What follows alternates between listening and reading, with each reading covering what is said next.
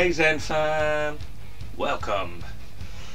So today's video we're going to discuss a little bit of futuriness. So as we're all aware, we're now exiting August, soon into September. We've got a digital version of Gamescom kicking off, and let's face it, the opening night live was at best lackluster. Sure, the Ratchet and Clank trailer at the end was kind of neat. A little bit of extension, a wee bit more of the world, but yeah, the whole thing was kind of yawn. And that's pretty much been a consistent factor through all these digital conferences. They've all just been meh. Nothing's really going, you know? I've never once been sat there, you know, like the old Maxell advert from the 80s, like, it's like, you know, there's been no excitement, there's been no hype. There's been a lot of unwarranted hype and, you know, in chat spaces online, oh my god, this might come out, this game, oh no, this one, and there's a, nope, didn't see that game, didn't see that game, didn't see this game, didn't see the other game. Oh, you know that thing you were looking forward to that there were the talks being about? Oh, you didn't get that either. And there's over and over. It's just like 2020, the year of disappointment. And it's just like, no E3, you know, we've had no PAXes, no EGX, no Resonate. You know, you name the gaming convention that normally happens, and it's not happened this year, and we all know why. Well, for what some in some circles are calling the Voldemort, the thing that no YouTuber dare mention for fear of the big time ban hammer, or not, you know, of not YouTuber, naughty from Google going, you have said the word, or we will spank you. But it's just the lack of an E3 and the lack of all these other things has kind of got me worried, because the gaming companies might just go, well, throwing out a pod, throwing out like a video, or throwing out like a live stream, it's really cheap. Much cheaper than hiring a chunk of a convention centre and putting on a live show and broadcasting it to everybody and getting the rights and the grips and all the rest of it, all the staff and the seating. It's an expensive deal putting on into something like an E3 booth. And I mean, there's, you know, there hasn't been a PlayStation experience for like 2 years, and obviously there won't be one this year. And it's just like, so that'll be 3 years of a PlayStation experience in the launch year of the PlayStation 5. And it's going to be a sad thing if these don't exist anymore. Aside the fact that, like, you know, people can't go to them and experience the games firsthand, and we don't get all the hype. And the idea that, like, maybe someday I could go to E3 for you guys and give you that view from the show floor and, whoa, look at this, whoa, look at this. That'd be so cool. But as it stands currently, I am a very small, very poor YouTuber. I don't even have a passport.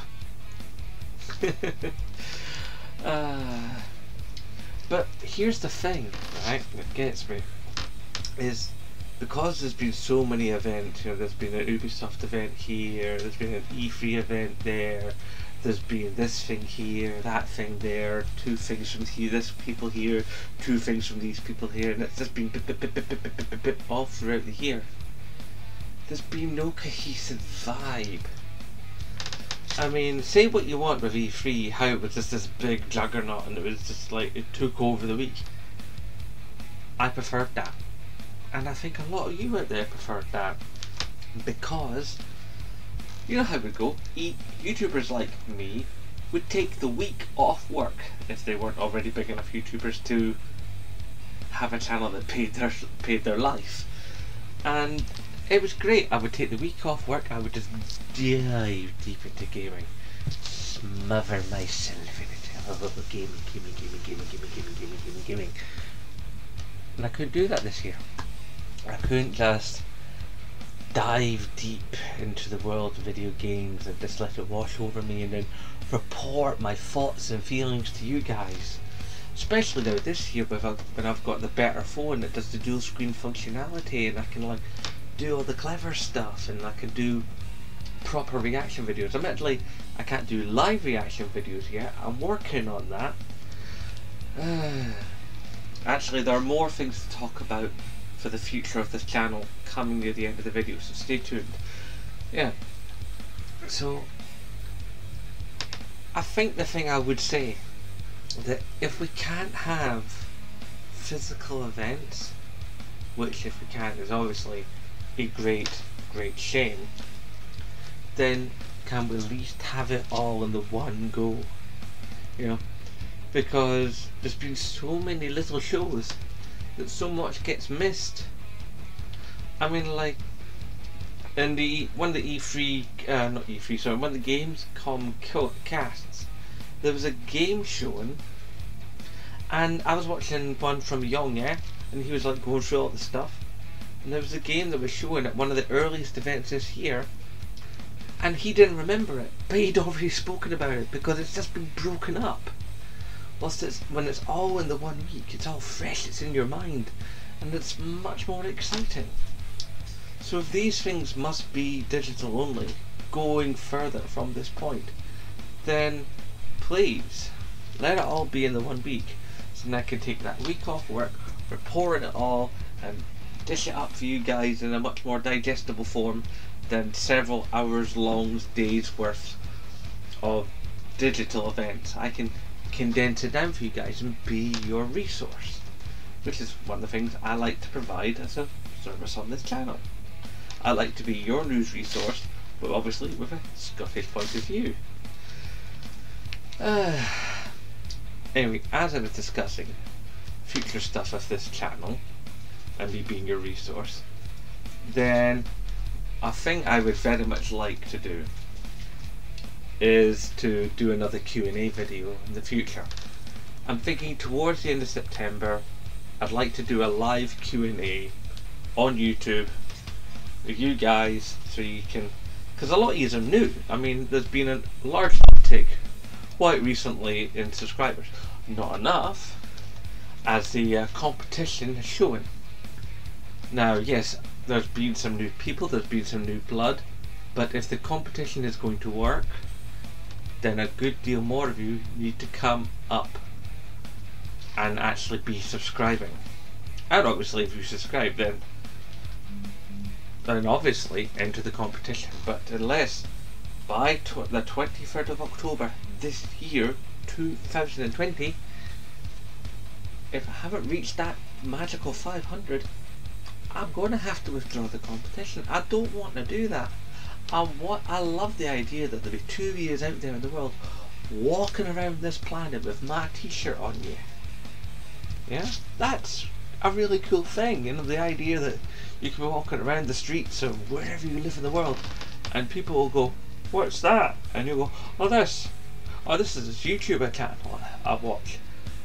And then they'll ask questions, and then they might start watching the videos, and maybe they'll subscribe, and maybe they'll tell their pals, and I can get bigger and stronger, and then, like, you know, I can start to actually do more things for you guys. Maybe I can get to the point where I can have a Patreon, you know, and then I can afford things like a passport, you know, and afford things like accommodation at events in 2021.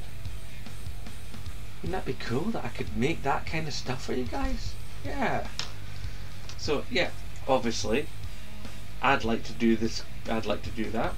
I'd like to do the Q&A video. That would be fun. And I'm thinking there's lots of other little bits and pieces I would love to do for you guys.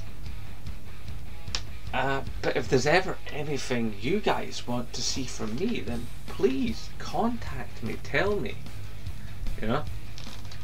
And another thing I need your help with, I am more than aware I am not the only Scottish YouTuber out there, which is part of the reason why I put up the hashtag support your Scottish YouTubers at the end of all these videos, if you've ever seen it, if you stick to any of the videos, which I certainly hope you would, because I like to think I do put a good amount of work into these here videos.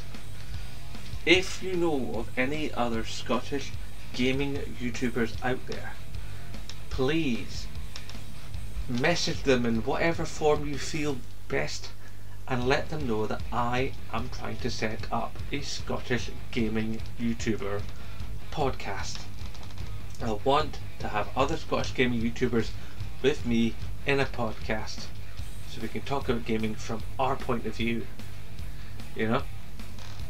That's what I want to do. I want to have this podcast because I think I can do it now, because when I tried to podcast in the past it didn't work so well, technical limitations, so on and so forth. So I want to do that. So if you know any other Scottish gaming tubers, tell them I exist, tell them about this opportunity.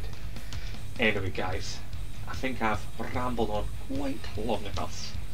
I didn't want this video to be too long, so I'm going to love you and leave you. So you know the drill.